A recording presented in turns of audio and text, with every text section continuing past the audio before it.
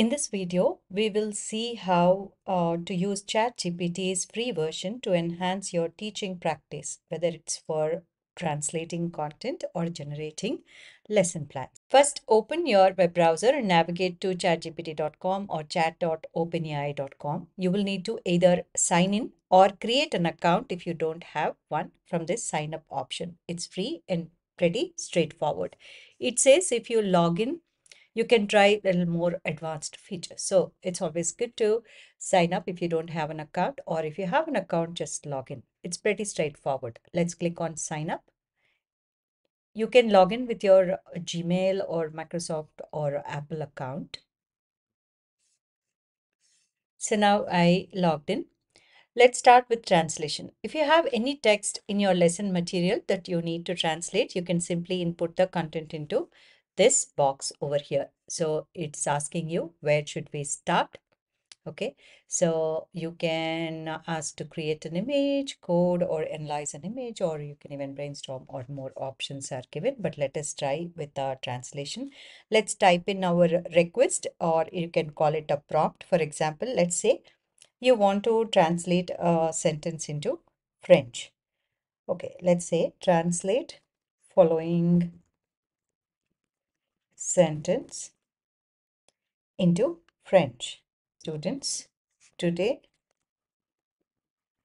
we will learn about photosynthesis. Okay, let's see what it gives.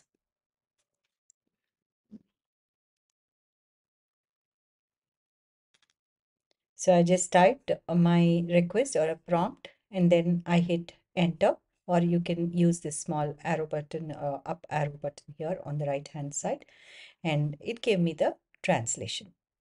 So it can even read aloud for you. You can copy this and you can respond to this response, whether it is good or bad. You can even try other languages too. Just specify the target language in your request in the prompt. Translate the following sentence into whichever language you want and give the sentence, and it will give you the options. Now, let's explore how ChatGPT can help you to generate some lesson plans. Let's type a detailed prompt or a request here. For example, create a lesson plan for 30 minutes biology.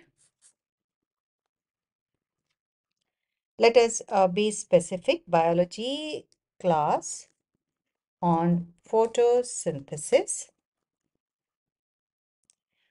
for whom we have to provide, for whom you are targeting, for high school students. And we can also be more specific, saying include learning objectives. And what else you will have? Activities, learning activities, and a final assessment.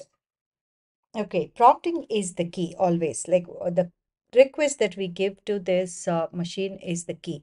However, we are specific, right? How specific we are, that detail the response will be.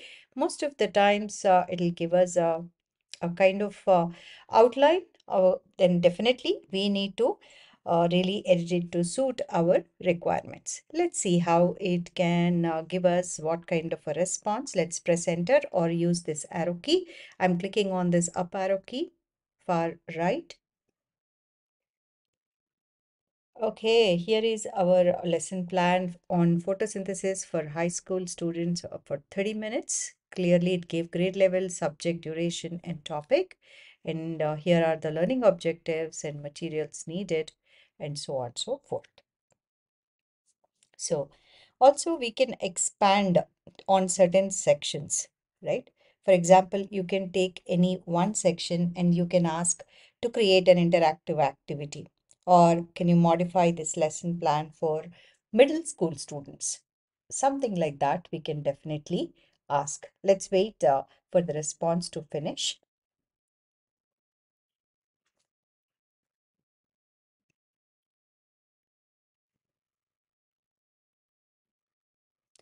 So here is the entire plan. It already gave a interactive activity, a group activity. If you want to convert this to using any other tool, so you can request, like for example, if you want to create an interactive activity based on a photosynthesis for H5P and what kind of a activity that it can generate, even that you can ask in this request or a prompt. It can generate those activities maybe that suits your requirements. So this is about how you can utilize Chat GPT to generate our lesson plans or any other educational uses. For example, discussion questions, summarizing reading materials, and even creating quizzes. You just have to ask very clear and specific instructions we have to give.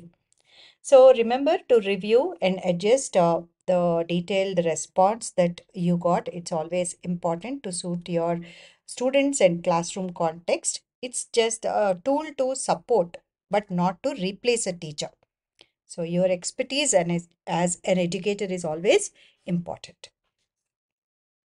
So once you generate these, you can always start a fresh one by clicking on this new option on the left hand side, or uh, say that you want to share this response with someone. You can always use this button here, share chat, and you can share this chat as a link to with others.